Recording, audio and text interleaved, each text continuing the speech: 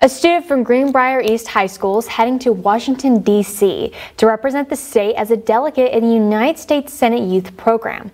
Peyton Barker is the student body president at Greenbrier East High School and is the student representative for the Greenbrier County Board of Education. She plans to study mechanical engineering after she graduates high school. She joins Bryson Riggleman from Petersburg High School in Grant County. They are both getting a $10,000 college scholarship and will spend a week in Washington, D.C. with Senators Joe Manchin and Shelley Moore Capito in March.